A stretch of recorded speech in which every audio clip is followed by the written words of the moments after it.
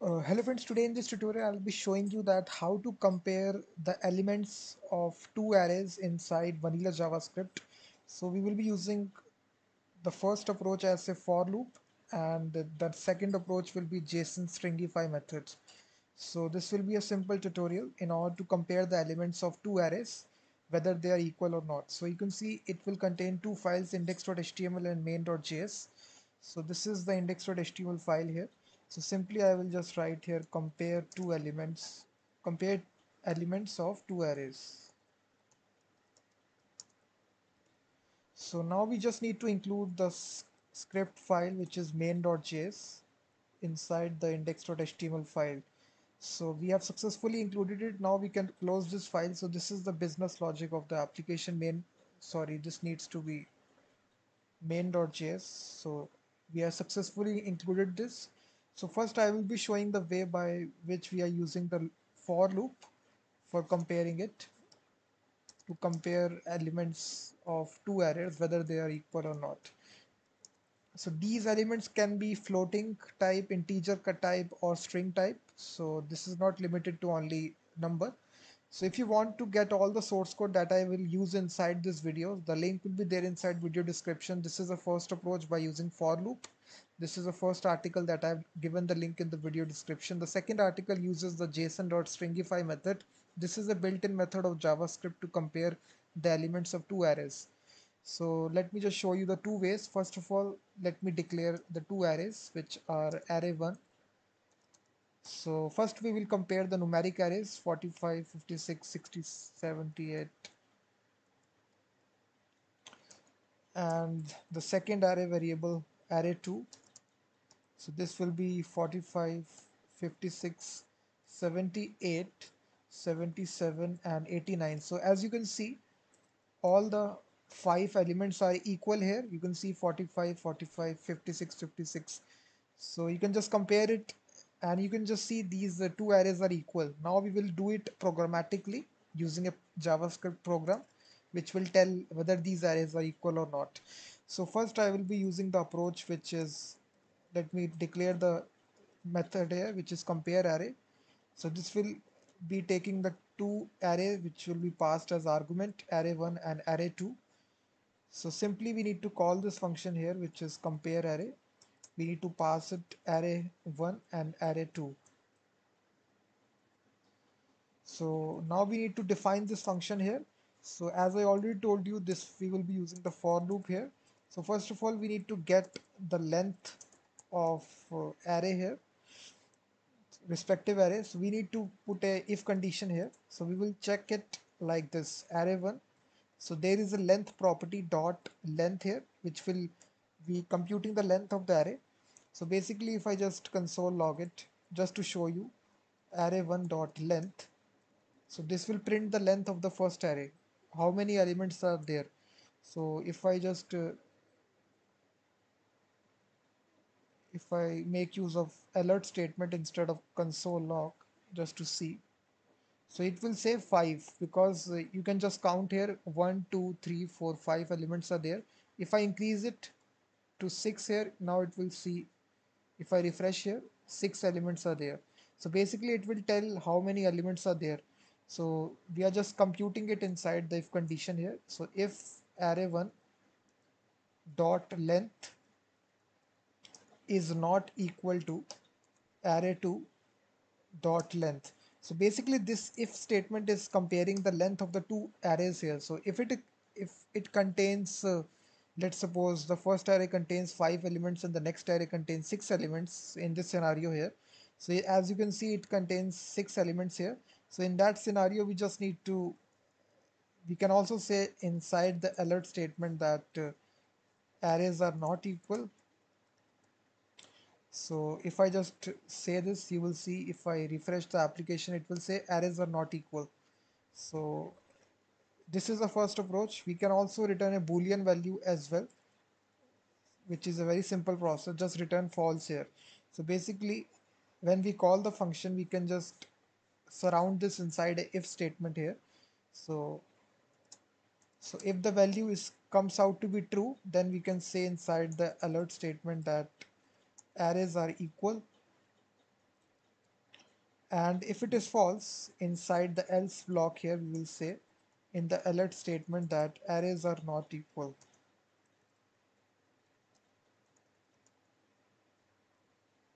So like this. So now if I refresh the application, you will see arrays are not equal because it is returning the boolean value which is false, and inside this if statement this value is false, so this else block is executed here, so which says arrays are not equal. So this is the first scenario which we have done. We are comparing the length of the array. If the length is not equal, then we simply returning false here. So if the length is equal, so now if the length is equal, in that scenario we need to write the else block here. So let me just make the length equal here, which is, so you can see it contains 5 elements, 1, 2, 3, 4, 5, and inside array 2 also 1, 2, 3, 4, 5. So now what we want here, guys, we need to just make a local variable which will store the result. So we will initialize it to false here. The initial value will be false. And now we will compare individual elements here at individual index number. So we will compare it 0 index with this 0 index. Then we will iterate 56, 56. So we will compare individual elements. We will make use of a for loop.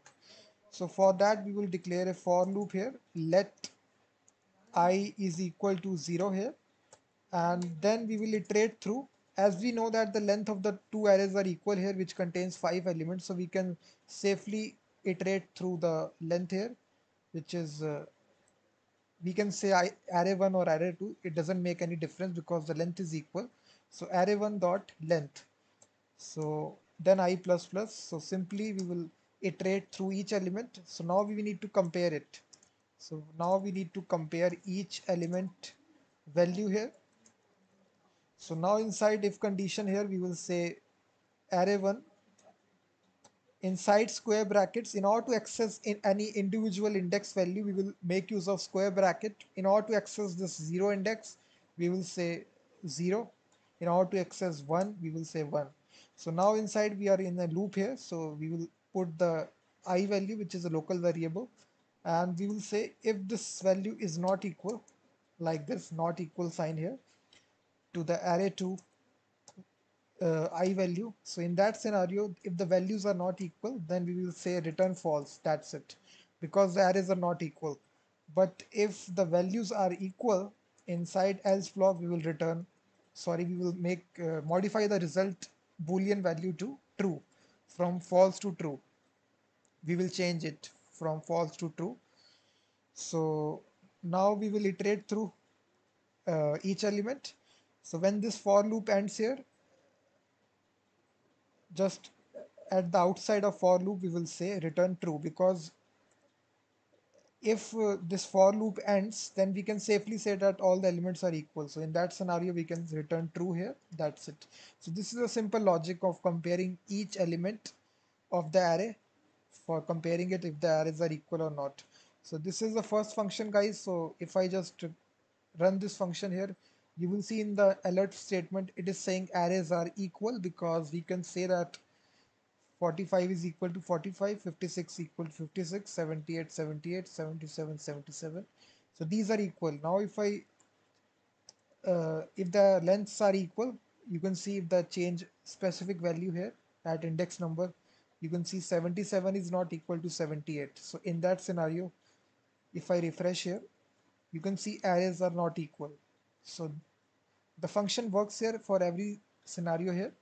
So as I already told you, this is not limited to numbers. You can pass any sort of value. Let's suppose I pass a different value, which is a string value, John here at second index.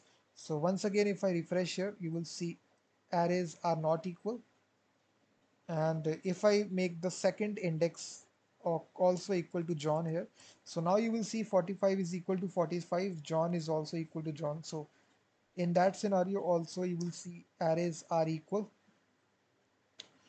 And if I change this to something else, so in that scenario you will see arrays are not equal. You can also provide let me change this to again John here. You can provide full floating point number as well, 77.2, if I change this to 77.2, so again these arrays are equal here. So arrays are equal. You can also provide Boolean value as well, true. So this is, let's suppose, false.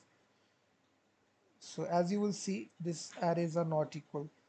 So once again, if I change this to true here, you will see arrays are equal. So you can provide any sort of data type inside these arrays. It is not limited to numbers, strings, booleans, or floating type numbers.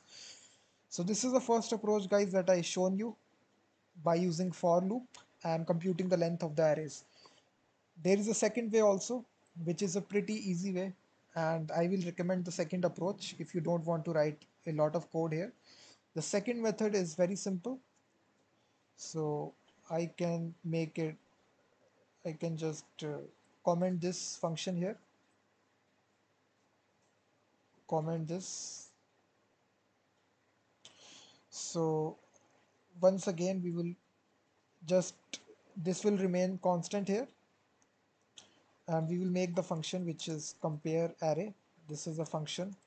It will have array1 comma array2. And now, guys, we will use the built-in, which is a built-in JavaScript method, JSON.stringify method, to compare elements automatically. So this will return true false value depending upon whether the array is equal or not.